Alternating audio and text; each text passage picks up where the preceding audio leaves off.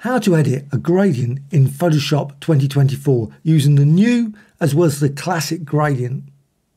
PC or Mac, go to the Tools panel and select the Gradient tool. With that selected, then go up here to the top left and you've got two options, Gradient and Classic Gradient. To access the editor, you need to go to Classic Gradient. So select that, then click here. And exactly the same in previous versions, you've now got the gradient editor and you can modify the gradient using this bar. So you can just change it. You say, oh, I don't want red, click there and you maybe make it say green. And once you're happy with your gradient, you can then click OK.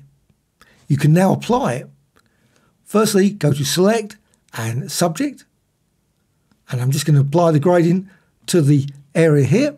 So now I'm just apply it and the gradient's applied. And you can apply it, say, over there, and so on. You can also edit the gradient in the new Gradient tool. So just go up here and select Gradient, and now apply it again. So as you apply it, you can see you get this, and you've got these controls. Just select it, and you can see when you select it, it will resize. It gets slightly bigger.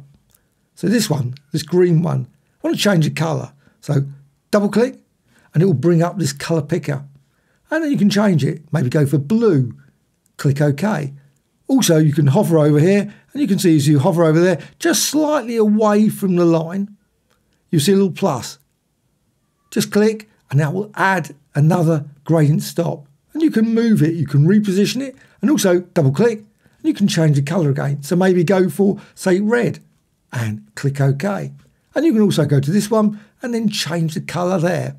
You can also change the midpoint, so you can see you get maybe a slightly more blurry effect or sharper effect with your gradient.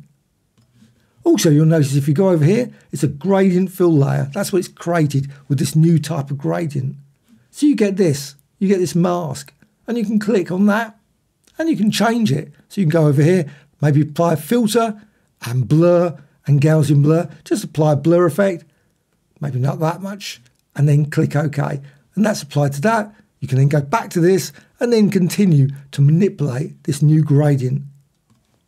If you've got any questions, please let me know in the comments below. Got hundreds and hundreds of videos about Photoshop. Please check out the channel.